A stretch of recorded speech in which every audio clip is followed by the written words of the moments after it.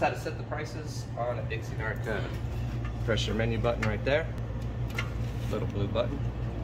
Come around to the front, see HD. First two buttons will scroll, so you scroll through like this. You're just going to scroll through for set price. You're going to go through until you see SP, which is set price.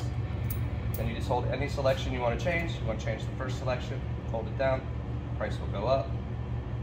Stop it where you want it. Price another selection, hold it down, it'll go up. If you want it to go down because you went past your price, release the button for a second, press it again, and it will go down.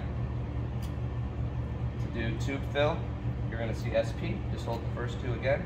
You're going to see CD. Right from that point, go ahead, just insert change, and you'll stay counting up. Just like that.